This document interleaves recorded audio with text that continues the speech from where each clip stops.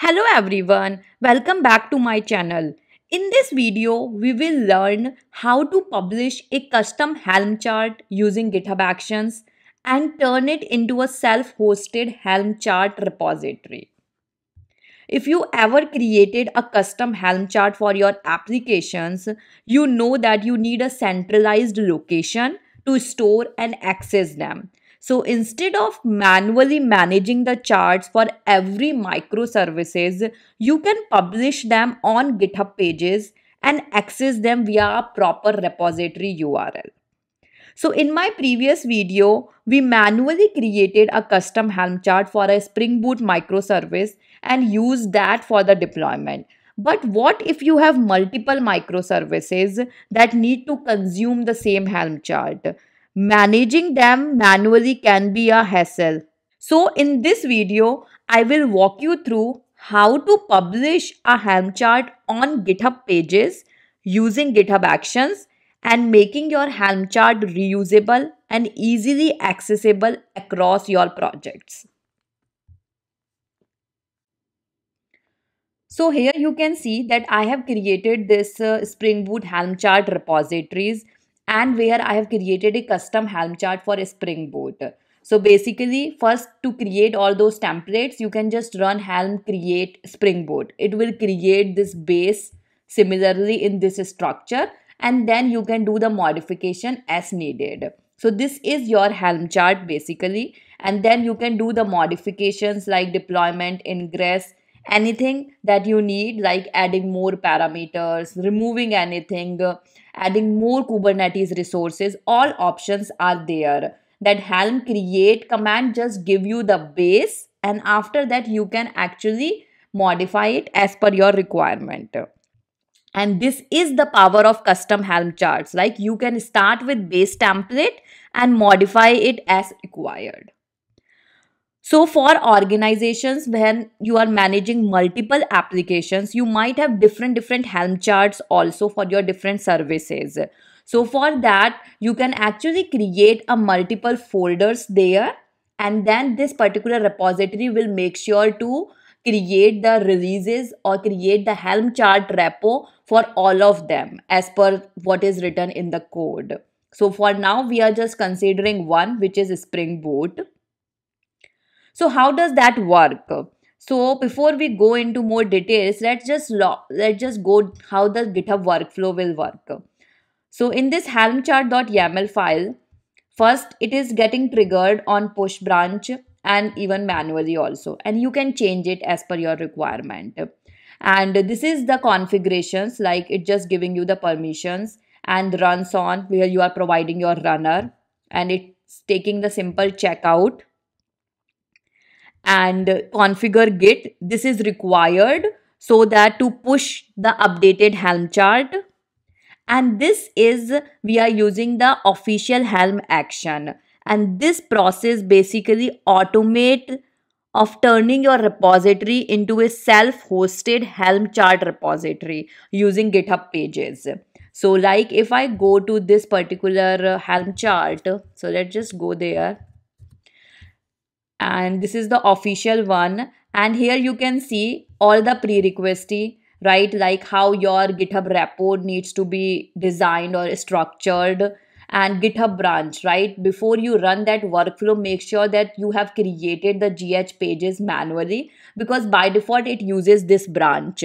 If you ever want to change it, you have option to change it. So here you can see when you are providing the inputs, you can provide all these inputs here. And here you can see pages branch, name of the branch to used, default to GH pages, but if not, you can change it. So this particular repositories or this particular documentation will provide you what all things you can provide as an input and what all options you have. And here you can see in the example workflow, we are almost using the similar one without any modifications. And this is how it works. Turn your GitHub projects into a self-hosted Helm chart repo. So now let's go to my repository. And one thing that I wanted to tell you, whenever you are making any updates, you need to make sure that you update this version. If you are not updating this version, then it will say that it already exists, because it always uses this version to create a new release artifacts, or basically new tag. So here I can show you how does it look like. So basically it creates these three tags based on these versions. So you need to make sure that you always update that. So just an example I wanted to show you. I recently just updated the readme file, and here you can see it says nothing to do, no chart changes detected, because it is using the same version. So you need to make sure that you do that as well. So if you ever have to make any changes to the template, just make the changes, and make sure you update the chart.yaml file. And I wanted to show you, like, this is where I updated the chart.yaml, and how does it look like. So here you can see it does everything, processing, packaging chart successfully, and everything good, right? This is how it looks like, and this particular workflow will automatically run the GH pages build process also, which actually deploy your changes here. So here you can see deploy to GitHub pages like this.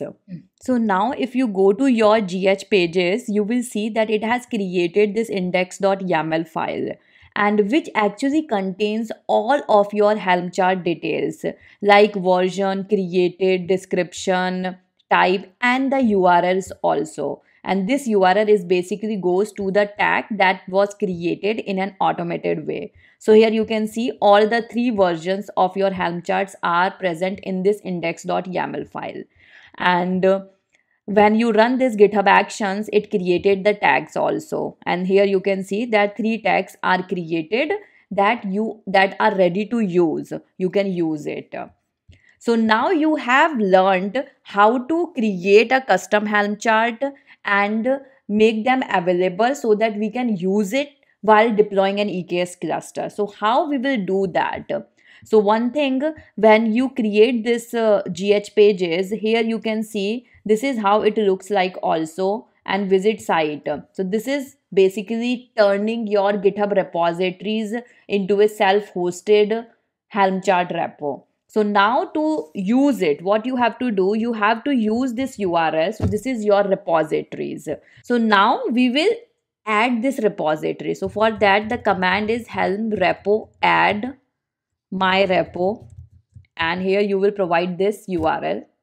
So here you can see my repo has been added to your repositories, and then you can do helm repo update so that it will take everything. So currently it has already taken all the update from my repo chart. And now we wanted to see, right? So helm search repo. So here you can see that it is fetching my latest version of my Helm chart. And now you can use these using Terraform also. So, but this is how you publish it, and then you can use it. Now in my next video, I will show you the exact process, how you can actually automate this using Terraform and deploy your microservices on EKS cluster. Thank you.